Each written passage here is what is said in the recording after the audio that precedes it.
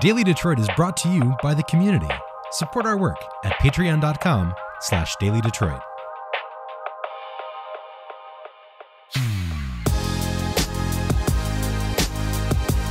Hello and welcome to your Daily Detroit. I'm Jer Stays. For this Monday, October 19th, 2020, we're going to cover a number of stories to know around town, then finish it off with Fletcher Sharpe talking sports. Let's get started as we do with the latest on the pandemic locally. In a report containing confirmed coronavirus cases since Saturday, the state is reporting more than 2,900 new cases and 21 deaths. That brings the pandemic totals up to more than 147,800 cases and 7,031 fatalities. Our statewide positive test rate is continuing to rise at 5.1%. According to Brown Health data, the entire Tri-County area is now considered an area of accelerated spread, with cases per 100,000 people increasing through the weekend. The virus is surging in all three counties over the last 7 days, with Macomb remaining the highest, then Oakland, then Wayne. No county in the state is on track for containment right now, and many counties are on the tipping point of outbreak or they're already. The Upper Peninsula is getting the brunt of this wave so far. The plus side is hospitalizations are not yet what they were in the spring, but they are rising. As a heads up, we're planning a special episode about contact tracing, health, and technology for the show later this week. The closure of the U.S.-Canada border, except for essential travel to keep COVID-19 contained, has been extended until November 21st. It's been closed since March, and it is reviewed every 30 days. Before the tweet by Canadian Emergency Minister Bill Blair, the border closing was set to expire in a few days. The closure isn't ironclad. Commercial traffic continues, and family members of Canadian citizens or permanent residents can cross into Canada. The catch is that they have to stay in the country for at least 15 days. On the other side of the river, the Windsor-Essex County area has been one of Canada's coronavirus hotspots through most of the pandemic. A couple of Michigan-based businesses were in national media over the weekend. First up, the Blind Pig in Ann Arbor was featured in a spot for presidential candidate Joe Biden. And it's the first time ever that the Beastie Boys license music for an ad. It focuses on an issue we've covered here at Daily Detroit, the decimating impact of the coronavirus on live music venues, businesses, and the artists. The Blind Pig has been open for a half century, and its co-owner, Joe Malkoon, had something to say about it. Here's a clip. We don't know how much longer we can survive not having any revenue. A lot of restaurants and bars that have been mainstays for years will not make it through this. We've also covered how the pandemic is shifting the economic playing field to larger corporations over small businesses who do not have the resources to weather not just the shutdown, but consumer behavior. A study by John Zogby Strategies released earlier this month said that 3/4 of Americans only feel safe from the virus at home. And just a little under 8%, just 8% of Americans said they feel safe at their favorite restaurant or cafe. Second, Saturday Night Live. The Farmington Hills-based 5 Hour Energy made it into a skit. If you're not familiar, the shot-sized bottles claim to give you an energy boost with vitamins and caffeine and are sold in checkout lines and gas stations around the country. Called 5 Hour Empathy, the sketch with Beck Bennett gives you the option to have a 5-hour window into the systems of oppression and racism in our country. Bennett, who plays a stereotypical white dude, makes every excuse not to drink it. Here's a clip. So, are you gonna try it? What? The stuff? Yeah, the stuff I just told you about. You know it. I mean, yeah. Well, do you want to do that now? You did say you wanted to understand what was making people so upset. I do. Wait, did you say it lasts 5 hours? That's right. Oh, yeah. I can't. You're not scared, are you? Scared? No. I'll put a link to the full thing in the show notes. One of Detroit's more popular neighborhoods is getting new housing, partnering with renowned art gallery owner George Nanamdi and Roderick Hardiman, CEO of Urge Development Group. Detroit Mayor Mike Duggan broke ground late last week on the OC Apartments at West End in Woodbridge. Out of the 30 apartments built, 15 will be reserved for affordable housing in a project estimated to cost $6.6 million. The apartment complex will serve as one of the major parts of the new West End Gallery District, that celebrates arts and culture in the area. Developers say that as a home to innovative entrepreneurs, this district will utilize creativity as a driver for sustainable and equitable development. The project is also the first to tap into Mayor Duggan's new $48 million Detroit Housing for the Future Fund for affordable housing. The 25,000 square foot apartment building will be located at Grand River at Avery Street. The vast majority of the 30 apartments will be one-bedroom units with a sprinkling of studios and 2 bedrooms. On the ground floor, there will be 5,000 square feet of rentable commercial space. It's expected to be finished sometime in early 2022. The University of Michigan has been named one of the top 50 film schools in the nation. That's from TheWrap.com's college issue. Here's what they have to say, and I quote, "The Department of Film, Television, and Media at the University of Michigan's College of Literature, Science, and the Arts has a world-class Orson Welles archive and sends alums to positions of power at Netflix, AMC, Comedy Central, Fox, Amazon, and Warner Brothers. Their pilots sell to HBO, AMC, and Hulu. They write for Blackish, House of Cards, and One Day at a Time." A quote from a decision maker at Hulu said that their friends who are coming out of U of M are working in LA or New York and are, quote, really successful, unquote. You know, we don't have a film industry here like we did for a few years. Most of those grads do have to hit the coast, as Michigan has not been attracting the kinds of major budget films it once did under a controversial incentive program. That started in the wake of the recession in 2008 and ran until about 2012.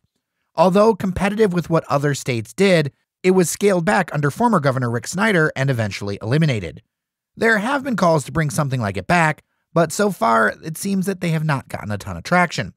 U of M was the only Michigan school in the Wraps.com's list.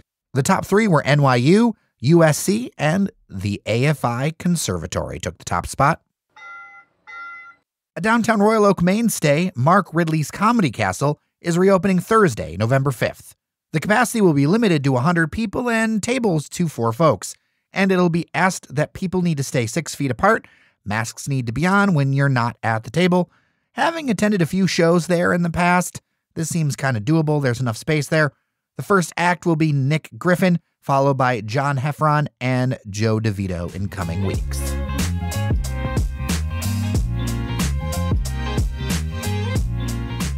Well, now that Matt Stafford, Lions quarterback, has had a touchdown pass against every team in the NFL but the Detroit Lions, the Lions have a win. It's amazing. And of course, to talk about it, Fletcher Sharpe. Good to talk to you, man. Thanks for having me. Okay, so let's dive into this.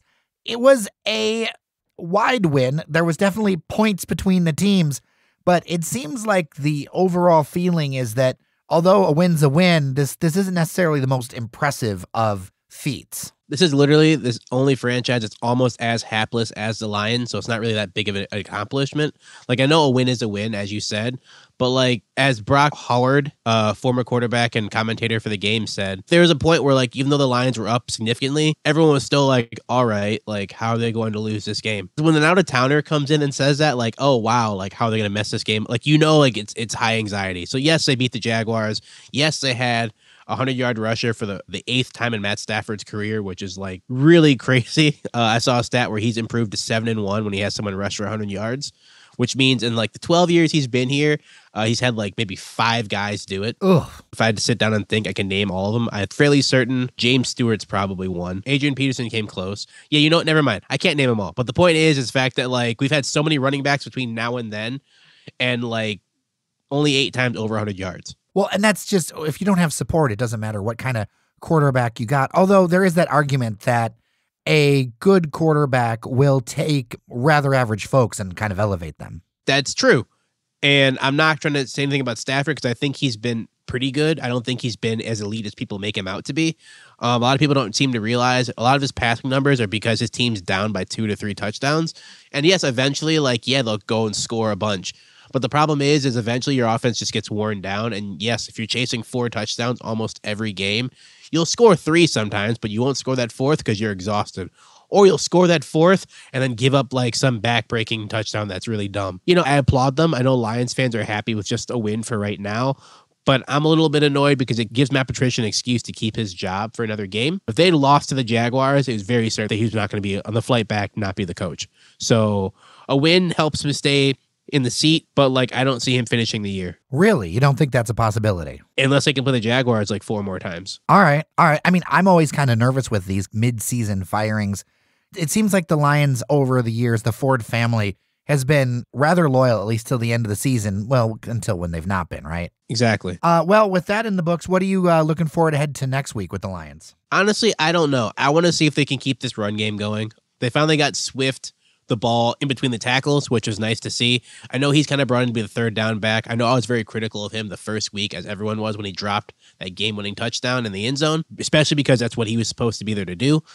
But they kind of gave him a chance to actually shine in between the tackles, which is great for him, kind of decent for Adrian Peterson, really bad for Kerryon Johnson, because they drafted a second-round running back after drafting you, a second-round running back, and he's right now getting more touches than you are and shining. So might not be a good look for him going forward. And I talked to someone about it who I played football with in high school, and he's like, yeah, you got to keep as many running backs as you can because if someone gets hurt, you need to use somebody. But like, I understand you're supposed to be planning for injury, but you shouldn't be planning for injury like that.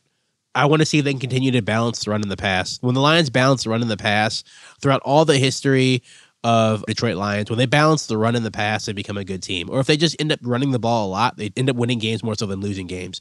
They get worrisome when they start throwing the ball around a lot because that typically means like they're chasing something enough to where they can't even like fake a run anymore. And if you can at least balance the run in the pass, Matthew Stafford should have more avenues to throw, should not have as many interceptions, albeit there was a time against Jacksonville where he threw the ball into a defensive lineman's hands, who then caught it and brought it down. So there's always a chance for that to happen.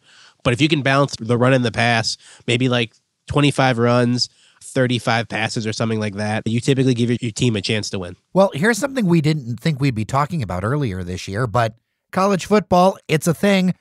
Michigan State is playing Rutgers in East Lansing on noon on Saturday. What are your thoughts on that one? I don't think they should be doing it, but people are really keen to get college football back, so, they get their wish. Rutgers historically is a bad team. Michigan State's coming off of, losing a fair amount of players they need. They returned some weapons, but they currently have a musical chair situation for quarterbacks, so we're hoping that they can finally nail someone to have someone start consistently, because the quarterbacks they do have are decently young and will be there for more than another year.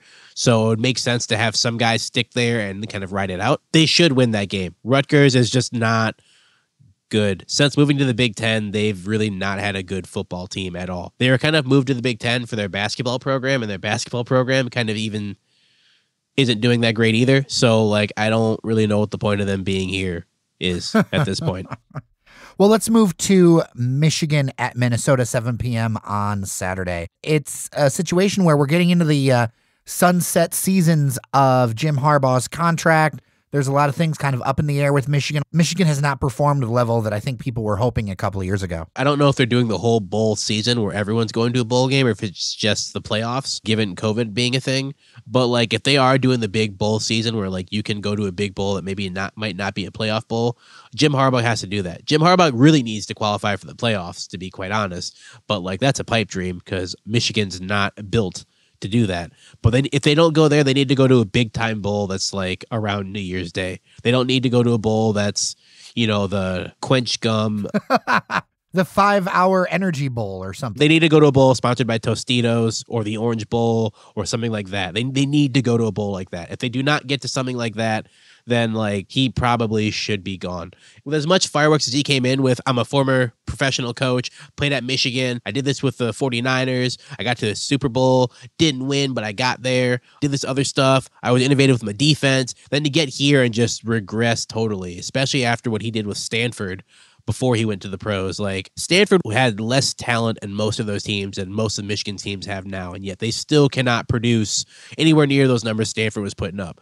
At some point, it's the players, yes. You don't have your players. He has his players now. If he's not winning games when he's supposed to be winning games, it's you. The problem is you as a coach. And, it's going to stink for those players who he's recruiting to come in. But, I don't think you should be able to keep your job, get paid that much, and do a mediocre job. I don't think that's fair to the kids you're putting out there for because they're expecting to go out there and win, and you're not giving them all the tools to win. This season's going to be kind of pivotal because it's not a good situation to have your head coach on the last year of a contract. Either he's going to get an extension or he's going to get get the rug pulled up. What about this game specifically with Minnesota? Minnesota's a team on the rise, so this will be a pretty tough match for them. I see Michigan maybe eking it out at the end, but also I see them losing by 15. Ouch. It's either they're going to kind of grind it out, get a win, maybe get another win, try to sneak into the rankings some sort. But otherwise, I see them either winning late, or I see Minnesota just establishing their run game early and often. Good to know. All right, well, Fletcher Sharpe, Saint FDW on Twitter. Thank you so much, man. Thanks for having me.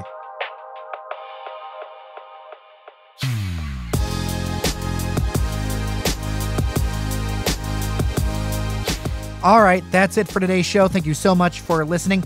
If you've got thoughts, send me an email, jarrettdailydetroit.com. If you've got other thoughts, you can leave a voicemail, 313-789-3211. I'm Jarrett Stays.